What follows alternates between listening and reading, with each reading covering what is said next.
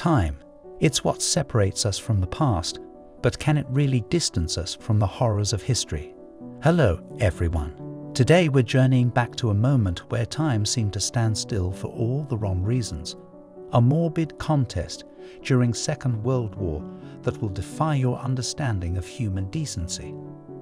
This is not your typical history lesson. It's more of a haunting tale that serves as a severe warning for the future. So buckle up. It's going to be a heavy ride.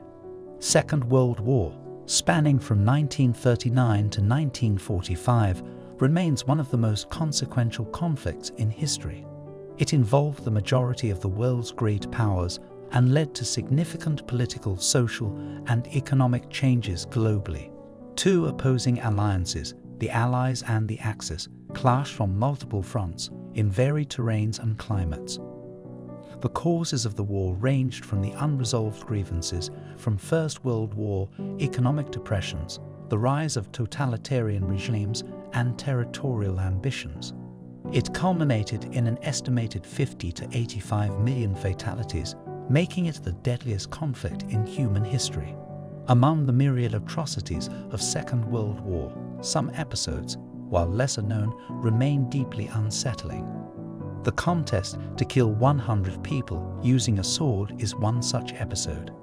Originating from the Sino-Japanese front, it's a horrifying tale of two Japanese officers, Lieutenants Toshiaki Mukai and Tsuyoshi Noda, who allegedly competed in a morbid contest to see who could kill 100 people using a sword first.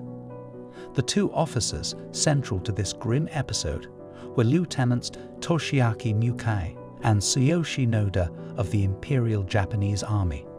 Both were young men in their 20s, products of a military culture that emphasized unwavering loyalty to the emperor and the nation.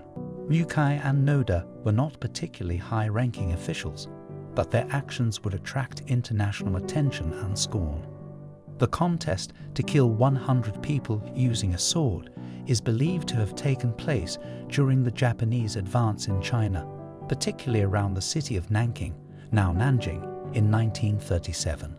The city witnessed the infamous Rape of Nanking, during which tens of thousands of Chinese civilians and disarmed soldiers were killed, and countless women were raped by the Japanese forces.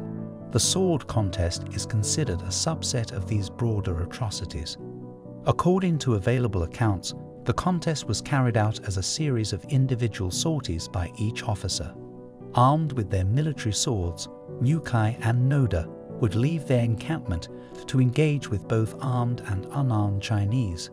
It is unclear whether their victims were solely military combatants or also included civilians. Reports suggest a mix of both.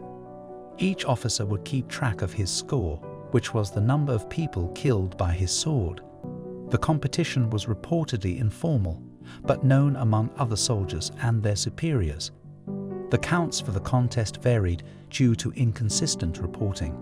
Initial reports suggest that both officers surpassed the original goal of 100 kills, which led to an extension of the contest.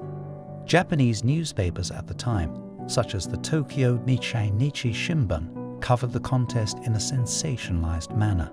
The media treated it as a spectacle, a display of the officers' prowess and bravery, thus adding a layer of public involvement and engagement with the contest. In a war where numbers meant success and public opinion mattered, the media's role was double-edged. On one hand, they contributed to the dehumanization of the enemy by reducing human lives to mere numbers in a contest. On the other hand, the media archives later served as evidence of war crimes, shedding light on the disturbing events that transpired. The contest to kill 100 people using a sword stands as a blatant violation of the Geneva Conventions, a series of international treaties designed to establish humanitarian laws of war. Killing unarmed civilians and prisoners of war is strictly against these rules, and even if the victims were combatants, the manner of their killing could hardly be justified under any standard rules of engagement. The contest's very premise, the deliberate targeting of individuals to increase a kill count, represents a complete antithesis to the principles the conventions were founded on: the humane treatment of all individuals caught in the web of war, regardless of their role or nationality. While the psychology of wartime behavior is complex, involving factors like propaganda, dehumanization of the enemy, and the pressures of the battlefield, this episode shows how easily ethical barriers can crumble. The contest epitomizes how the very norms that underpin civil society can be shattered when filtered through the lens of war.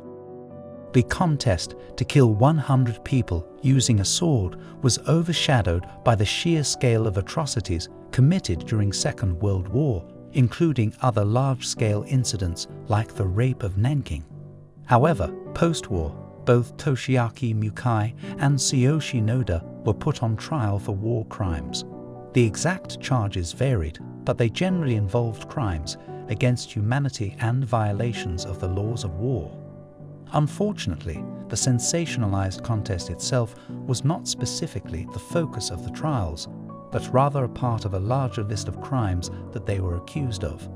Both officers were eventually found guilty and executed. The post-war climate in Japan was one of devastation and self-examination. While Japan formally renounced war with its post-war constitution, the nation has struggled with its wartime past. Public opinion in Japan on war crimes committed by the Imperial Japanese Army has varied, ranging from denial to deep shame. The specific episode of the sword-killing contest has been a subject of debate in Japan, with some nationalists downplaying or even denying the event, while others acknowledge it as a dark chapter in the nation's history that should be faced squarely. Governmental responses have also varied. There have been formal apologies and statements acknowledging war crimes, although the coverage of specific incidents like this contest has been limited.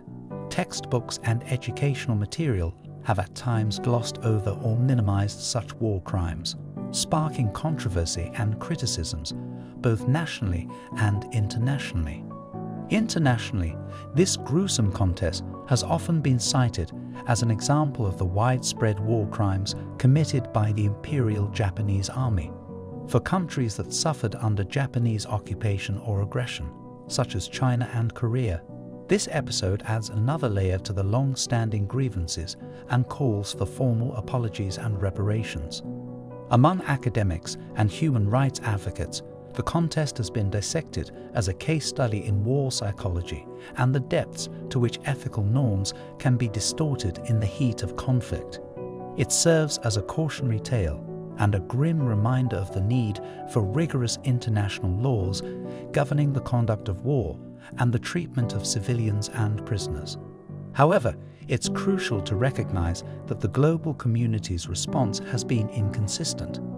While some war crimes get more attention and lead to international action, others like this contest, despite their horror, often risk being overlooked or forgotten. That's the grim story of the contest to kill 100 people using a sword. It serves as a shocking reminder of the depths humanity can reach during conflict. Thank you for staying through this heavy topic. If you find this important, please like, share, and subscribe for more. Let's work together to prevent such atrocities in the future.